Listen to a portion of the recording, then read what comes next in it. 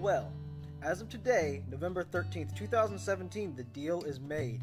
Amazon is turning The Lord of the Rings into a multi-season television series to the tune of $200 or $250 million. On top of that, it's set to be a prequel to The Lord of the Rings. Here's the official press release. Set in Middle-earth, the television adaptation will explore new storylines preceding J.R.R. Tolkien's The Fellowship of the Ring. The deal includes a potential additional spin-off series. So what does that mean?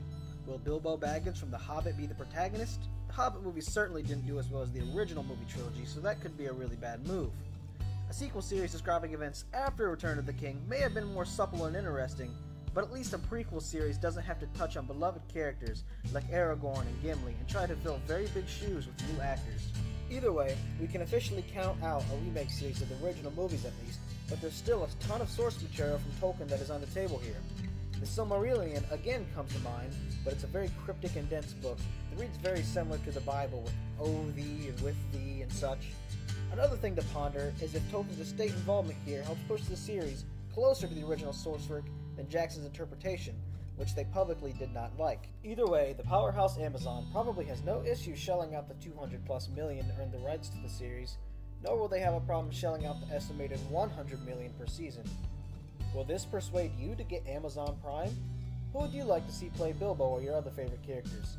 My personal choice for Bilbo is Danny DeVito. He's short, hobbit-like in nature anyways, and just has the aura of someone who would live in a shack in New Zealand.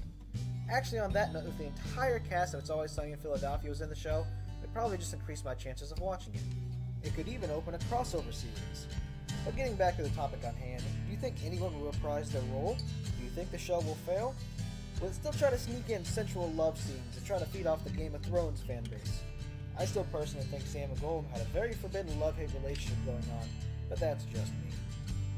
Alright folks, we're doing a gift card giveaway on this channel. We're giving away Android gift cards, iTunes gift cards, and Amazon gift cards.